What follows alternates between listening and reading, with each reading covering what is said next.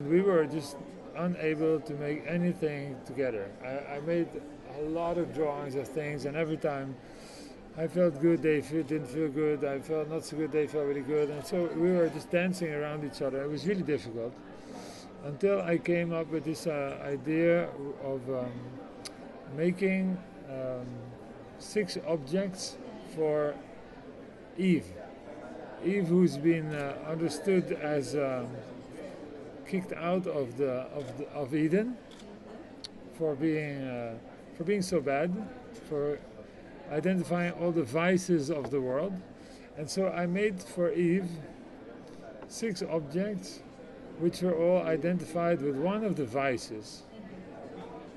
And to celebrate Eve also maybe once for giving us so much pleasure for having these vices. Because of course, our vices are not to be proud of, but we have a lot of fun of them, right? So this was the idea, to make the Garden of Eden to celebrate Eve. So we made beautiful drawings of Eve with the objects of desire and sloth and so. So then the Garden of Eden was a drawing which we made, which was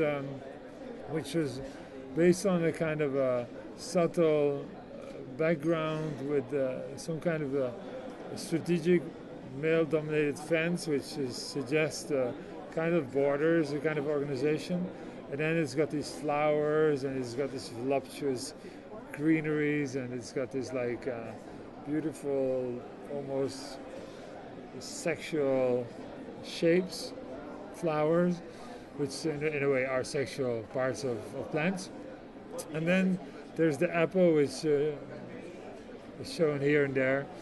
So altogether, it was became when we made it into silver, it became just a magical surface.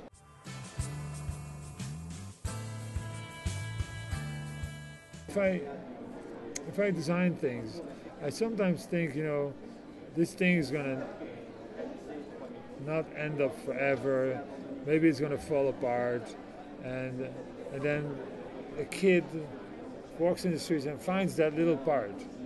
It's like, if I think about me being a kid, I was always like looking around, and I always find some stuff, right? I found little rivet or so, and I always feel everything you design should be designed in such a way that if I am a kid and I walk on the street, I have no idea what it is. I'm like, oh, what is this? This is amazing. I need this for my collection, right?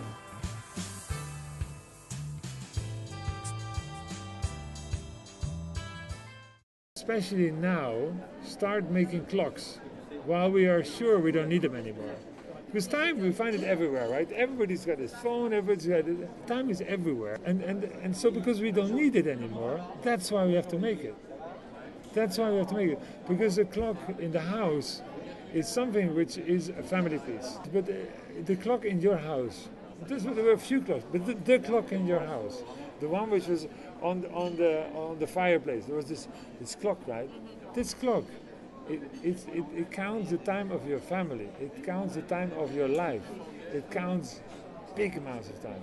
So it is not anymore about what's the time. It's about who are we. And so it's a really different and a very important product. And so we started to make the big round clock last year, which is like so big round. I mean, you maybe see.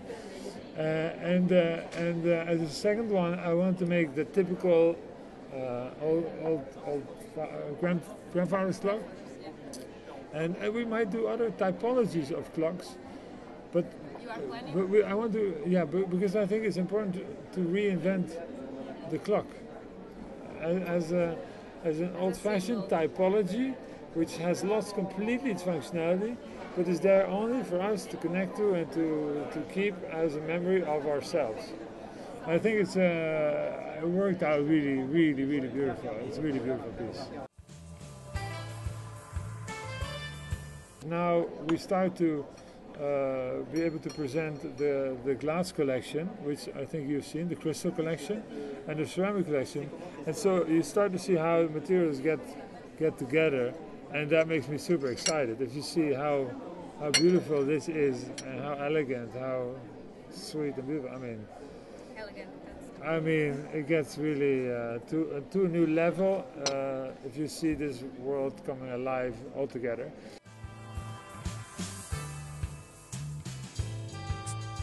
A good gift celebrates a relationship. That is what a good gift does.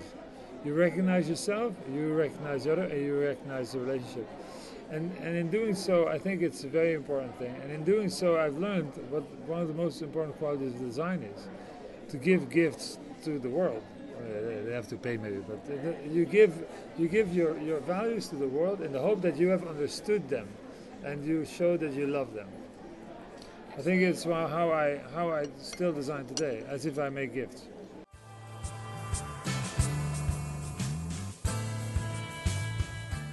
4 new lights, 4 new furniture pieces, more or less. A new setup in Milano, very different. You will see more carpet developing now, also a good amount of wall-to-wall coverings, so broadloom. So it's going to be an exciting year. Exciting year. We work with Paul Coxedge for the first time, which is cool. Interesting things.